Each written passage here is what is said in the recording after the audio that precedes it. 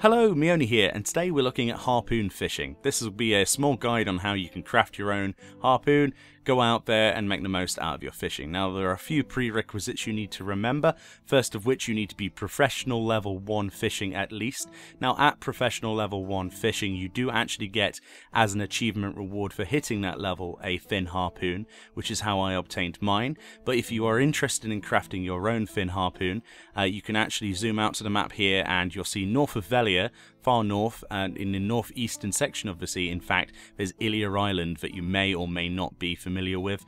On this island you can hire workers, there are lodgings, and more importantly over to the left there is a building, over here in fact, which allows you to build at a tools workshop a fin harpoon. It's worth noting that not all tools workshops in the world actually allow you to craft harpoons, normally just fishing rods, but the ones near the ocean usually are at seaside towns, etc.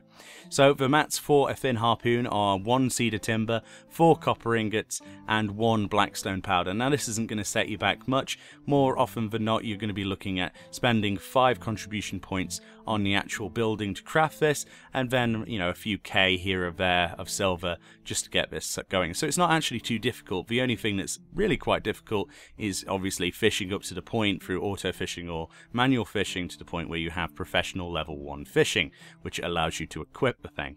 So without further ado, let's show you what it's capable of. First of all, you see it basically does look like a large crossbow. Quite nice. It's got chain bound sort of bow strings instead of actual strings, which are kind of cool. It really does look the business, and I'm pretty sure if you were to fire this at any kind of fish, it's more likely to destroy it than have anything left for your supper. So like you would imagine, you just equip this by right clicking it. It replaces whatever first and secondary weapon you have equipped.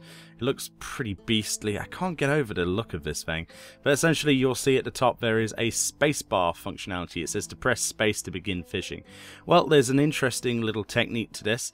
You may be going out there yourself and going, why am I not getting any fish? Well, here's the answer to that. What you want to do is press the space bar as someone else drives a boat, so preferably someone else's fishing boat, as I've seen here with Black Rose's fishing boat, which we are all sat on. And when we were trying this out, it actually only goes down in durability by 1 point when you actually are in a location where a fish is hooked. So basically what you need to do is press spacebar and then go into your inventory and look if it's dropped 1 durability. If it hasn't, keep on driving and press spacebar again, and keep going until basically you have lost that 1 durability point. Stop the boat and then wait until the fish is basically on the hook, inverted commas, and then it will ask you to press space to start a new minigame. Now if you're unfamiliar with this minigame, it's not really as hard as well, any of the other minigames in the game. It's fairly straightforward. Essentially what you're doing is you're moving this red reticle around and you are pressing spacebar when you are close to, if not on, a fish that swims around this pool. Now this fish will swim periodically off of the big blue pool in front of you, so you wait until it comes on, even in the corners. You don't have to get a direct hit, and essentially what you're doing with each hit is you're reducing its life. At the top there is a bar, it says you're reducing its speed, but essentially you're reducing the stamina of the fish each time a harpoon goes near to or hits the fish. Obviously more powerful fish will require more stamina drain, but as you can see here with this fin harpoon we get 15 shots out of this single harpoon cannon before basically we fail the minigame. So we have to make sure we reduce the HP of the said fish to 0 before we run out of harpoons. Fairly self-explanatory stuff, and once you've reduced a fish's health to 0, you simply press R once the minigame has closed and you loot your fish. Now unfortunately this is a bit long-winded and the materials to make this are a little bit estranged. Like I say, they're fairly easy to obtain, but the crafting process is fairly annoying. And from what I had over the maybe 3 or 4 hours we went around the entire ocean fishing in various spots, I was only really able to get whites and occasionally a green, but that's about it. I'm sure there are fishing hotspots available that I know nothing about. We had a look online to see if there's any more information on places that the Russians and the Koreans actually go fish with this. The short answer was that it's more likely to be a waste of your time. You're more likely to get more money if you go and take a thick fishing fishing rod, for example, or just a basic fishing rod, and go with your fishing boat to a gold hotspot, which we'll talk about in a future video when I look at advanced fishing, and you're basically able to pull out a boat of yellow fish. This seems to be suboptimal, and you can't use this harpoon in any other spots, you know, like fishing hotspots with a rod you'd usually get. It simply doesn't work. It's got its own hotspot system. Now, until someone finds hotspots and they're all the rage, this has no real practical use. It takes a lot of time. There's no auto AFK functionality with it, so obviously a lot of people have been leveling, you know, automatically, not manually.